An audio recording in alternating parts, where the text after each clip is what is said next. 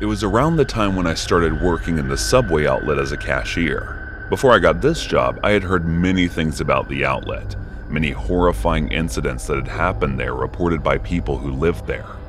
It was not like I did not believe them. Instead, I was the one who believed in these horrifying incidents more than others and was terrified about them. But due to the terrible financial conditions of my family, I had to accept this job because it was the only job who was offering a handsome amount. The first day on the job, I was terrified as hell, imagining many possible horrors that I could have encountered. When I reached the outlet, the first person I encountered was the old man who was the owner of the place. He looked around his 60s and was pretty weak for his age. The man welcomed me humbly and told me about the outlet and how things worked around there. As he was explaining to me about everything, it was hard not to notice him fumbling in every sentence. After explaining, he gave me the keys, saying that I would be the one opening and closing the outlet every day as well. He never gave me the option of rejecting it and leaving. There was not any customer at the moment, so I looked around the outlet before starting the work. It looked quite old but clean, so after looking around for a while, I started my work. I noticed there were not many people who came to the outlet, and the old man did not come by very often as well. So I continued working there, and even after a week when I did not witness any paranormal activity, I felt a bit relieved, thinking it must just be rumors created by people. But still, deep down, I was terrified that it might be true as well. One night when I was about to close the outlet, I heard footsteps coming from the employee bathroom.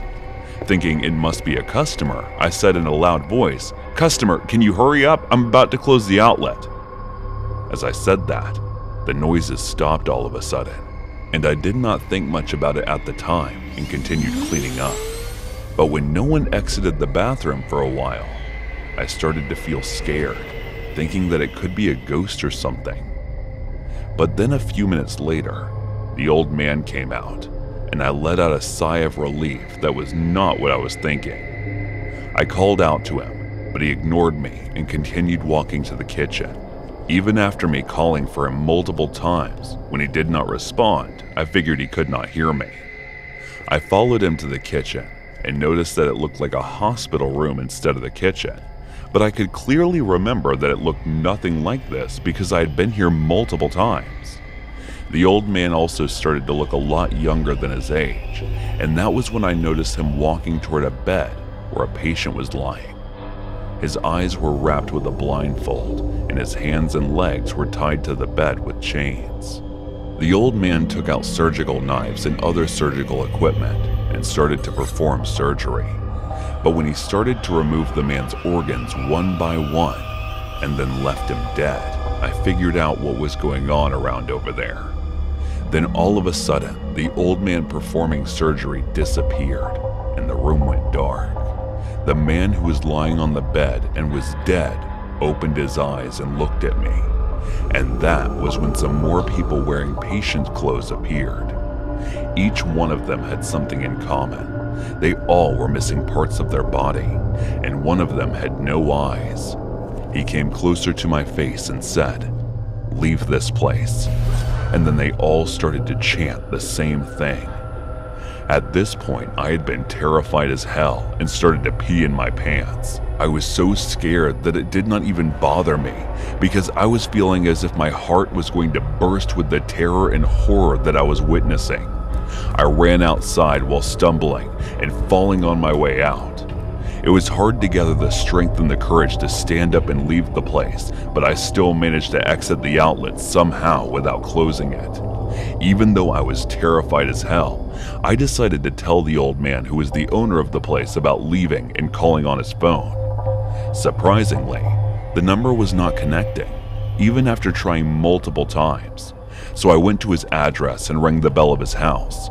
I was trembling throughout the entire process, but instead of the old man, a guy in his 20s came out. I told him that the old man hired me for the subway outlet and I was quitting. The guy looked at me with a weird look that I could understand because I had the same look last night. It was the look of getting scared to his pants.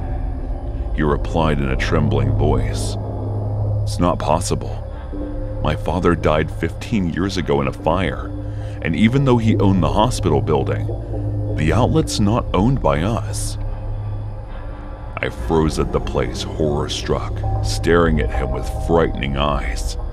It was not just him shaking like a leaf, but me as well. Somehow, I managed to move from the place and walk towards my apartment. The scene from the day I got the job to the last night played continuously in my head. After coming to my apartment, I slowly and quietly started trembling with fear, packed my stuff, and decided to leave the place. As I was standing at the bus stop waiting for the bus, an old man looked at me with pitiful eyes while asking me the reason for leaving the place. He turned out to be one of the oldest citizens of the town and told me the story of the place. That outlet was built over one of the oldest buildings around the town, and many said that the building used to be a hospital where multiple illegal experiments were performed on the patients. The doctor was mentally ill, but no one knew about it. He used to perform weird surgeries on patients who were either orphan or had no one to look after them. And before the building became completely abandoned, there was a huge fire, and the doctor who performed the surgery along with the patients was burnt to his death. As he finished his story, I noticed my bus coming in my direction. I turned my head to thank him and noticed that there was no one around me.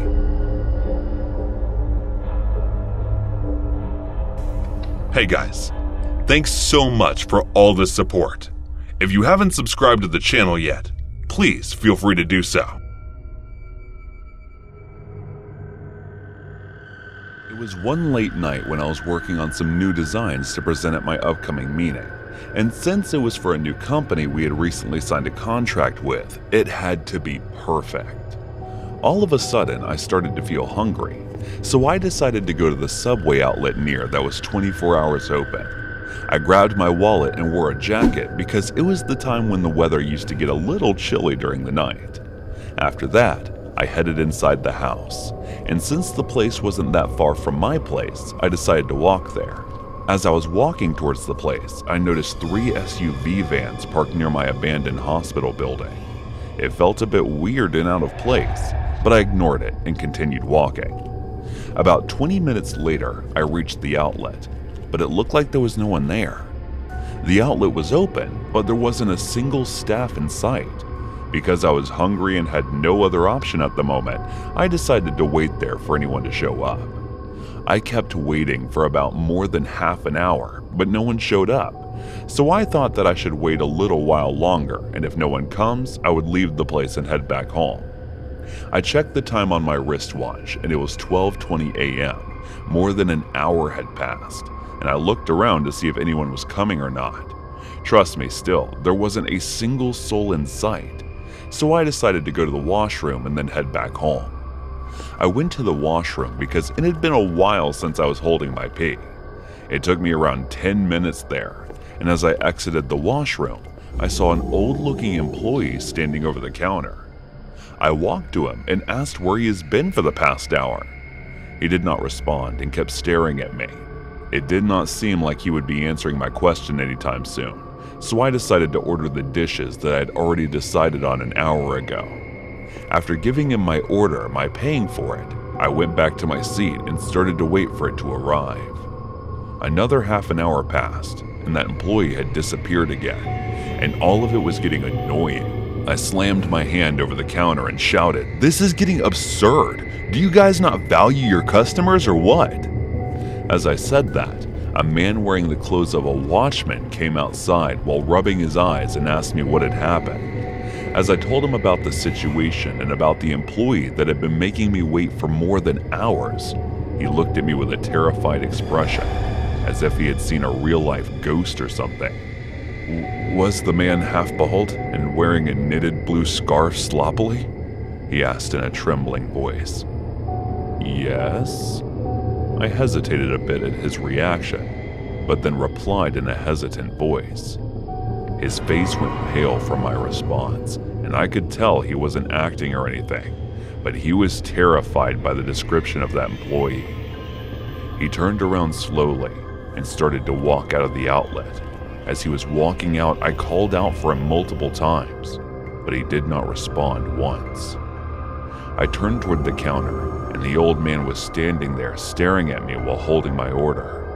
His sudden appearance gave me a jump scare, but since I could not understand the situation, I asked him about the watchman that was just here a few seconds ago. Unlike the watchman, he looked unfazed when I asked him about it. He stared at me for a while and then let out a long sigh. I know many people say this to me to make me feel guilty, but that watchman died a long time ago, and I don't feel even a bit of remorse or guilt about killing the guy because he raped and murdered my 5-year-old granddaughter. He went silent after speaking for the first time and kept his head down. I took my order and went back to the seat and continued eating. While eating, I looked over the counter again, and that employee was gone again. As I finished eating and was about to stand up, I felt a presence in my back, so I turned to get another jump scare by the old employee standing closer to my ears and asking, "How was the food?" "It was good, thank you," I replied while holding my chest because it was beating like crazy. The employee turned to leave, and I felt my eyes popping out of my head from the horrifying scene and my heart thumping even louder. The back head was bleeding and there was a deep wound over it. The blood wasn't dripping on the floor, so I figured the man was another ghost. I hurriedly stood up to leave before I could pass out from the extreme terror, and as I was leaving the outlet, I encountered another young-looking employee, and all I could think about was that this person must be a ghost as well, just like the other two employees. I screamed a frightened scream and started to run toward my apartment. After reaching my apartment, I went directly to my room and curled all over my bed, all terrified and trembling. I decided to Google the place online, and when I did, I found out that about 4 years ago, a man murdered a watchman at night in the subway outlet and ended up dying in between the struggle. Apparently, the watchman was a sex offender and had sexually assaulted many girls, one day kidnapping the granddaughter of an employee working in the subway and murdered the poor soul after raping her. When the employee found out about it, he killed the man in a fit of rage, and when the watchman was struggling to free himself, the employee's head got bumped into a stone and he started bleeding. Still, the employee managed to kill the watchman, but ended up dying from excessive bleeding through his head. Ever since then, there have been many incidents reported that people have been seeing those two at night. This happened last year during my student exchange in France and was probably only 2 weeks before COVID imploded. I had to head back to my home country, and that night there was a language exchange at a bar, maybe 30 minutes away from me on the subway. My roommate didn't seem interested in going, so I decided to make this my first night out alone, so I'd already talked to the organizers of the event and they seemed really nice. Plus, the subway in Paris on Fridays closes at around 1:30 a.m., so I knew I had time to go meet people and get home relatively safely. I got there maybe half an hour late, got my little flag stickers that indicated the languages I spoke, and headed into the crowd to try and talk to people. Everything was pleasant. I made friends with the group of guys, and we made good small talk for a solid hour. After a while, the group decided to split and trying to find others to actually exchange languages with since we were all speaking English. At this point, I headed over to the bar to get myself a drink. We're a group of what I can only describe as chaps, but French started annoying me about the flag on my shirt, a Chilean flag. They threw everything out there. Is it in Africa or is it Colombia? At first, I didn't mind correcting them, but it got old pretty quick. After I realized they were just messing around, I left them to it and started talking to an older man by the bar. "You seem nice enough." After talking to him for about 30 minutes, he headed off. And that's when the creepy encounter started. A random guy in his mid-20s, early 30s showed up next to me at the bar and started making conversation by saying, "Oh, I immediately know your flag was from." I just smiled at him. Then he started the, "Oh, you're very beautiful" talk. Look, as a 21-year-old woman, this isn't my first time in this situation. Usually if men aren't being overtly creepy, I'll just smile. Maybe give conversation a try. But if they keep pushing, I just go. I said thanks and kept nursing my drink, hoping he caught the sign that I wasn't trying to talk. He kept asking me about where I was from, why I was here, where I was staying. To which I gave him vague short answers when out of nowhere, and I really mean out of absolutely nowhere, he'd said something along the lines of, "I'm in love with you." Dude, what? I've directed maybe 20 words in total to this man, and I'm getting a full love confession? I let out a laugh. That was half nerves laugh. Are you kidding me? And at this point, he's forcing eye contact, really intense eye contact. I tried everything. I'm not interested. I'm in a relationship. I even headed towards my last resort, which was saying that I was a lesbian, which is true. But he would not budge. He said, "I respect that. It's not your fault." What, that I'm lesbian? And he kept on going with what I considered to be the creepiest part. "I want to do romantic things with you," he said. Excuse me, you what? This set me off, and that negative gut feeling is one of those phrases that is just off enough that your brain goes, not dinner, not a date, not something just romantic. Well, I wasn't about to find out what it meant. I put on my full bitch face that said, "Look, I know you're just trying to be nice, but I'm not interested, and I am in a committed relationship." I got up and he tried to touch my arm, to which I immediately flinched and shocked daggers at him. "I just think you're beautiful. I want to marry you someday. Maybe you have kids. You have beautiful eyes." Thankfully, the bar had cleared out some, and I was able to cross the floor and grab my Parker. He kept saying things behind me like, "I just want to try romantic things." I then grabbed a random non-creepy man that I had talked to that night who was just leaving and said, "Hey, are you walking to the subway?" And I went with him. My recently professed suitor followed us. I remember him perfectly wearing a tan waterproof jacket, standing right outside the bar door looking at me. The guy I was walking with was going in the company in opposite direction of the subway line, but I wasn't about to risk going down to my own line alone and waiting. It was past midnight, so trains took slightly longer to arrive. Most train stations have an option to switch directions if you mess up without paying again. So I figured I'd go down with my bodyguard of sorts, make him stand with me near the direction change, and if I saw the creep coming, I'd book it and pray a car came in time. We had an app that showed estimated arrival times. It was just my luck that that specific station was undergoing repairs, and it was either get your direction right on the first try, or perish. No direction change in sight. So I did what in my 2 mojito fight or flight mode had to do. I ran back up the stairs and tried to pay again. Except the card I used was one of those cards that once you scan, you can't use again within 5 minutes. I wasn't going to wait that long, and I could hear someone coming down the subway stairs. Paris subway had turnstiles, but it also had doors that only open once you scan. So I sucked in my breath as much as I could, went under the turnstile, and squeezed through my tiny space between the door. I have no idea how I made it past when my Parker on adrenaline is one hell of a drug. I had just managed to make it downstairs when the train was arriving. But as I turned around, I saw him on the sort of bridge area overlooking the train tracks. I managed to grow out my biggest, meanest no, and then said something like, "I want to grow old with you. Give me your number." The train doors opened, and I walked inside backwards, making eye contact with him, saying no again.